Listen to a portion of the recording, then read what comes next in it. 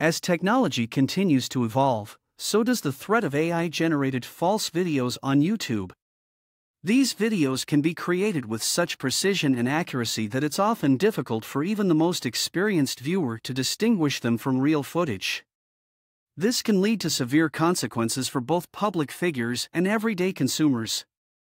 One issue that arises from AI-generated false videos is the impact on public figures. With the rise of deepfake technology, it's possible to create videos that make it look like a famous person is saying or doing something they never actually did. This can harm their reputation and even put their safety at risk. For instance, a deepfake video could be created to show a public figure making offensive remarks, which could result in a loss of public support and even threats of violence. But it's not just public figures who are at risk. Everyday users can also fall victim to false videos on YouTube. For example, a video could be created that promotes a fake product, making users believe it's legitimate and trustworthy.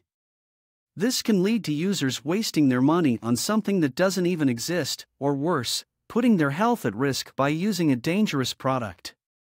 In addition to false videos, AI-generated content can also take the form of fake ads and comments.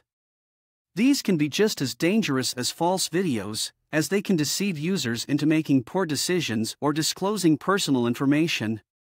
While YouTube has taken some steps to combat this issue, such as banning deepfake videos, it's clear that more needs to be done to protect the public from the dangers of false content. Users must remain vigilant and report any false content they come across to help create a safer online environment. In conclusion, the threat of AI-generated false videos on YouTube is very real and can have severe consequences for both public figures and everyday users. By staying informed and working together, we can combat this issue and ensure that the content on YouTube is truthful and safe for everyone.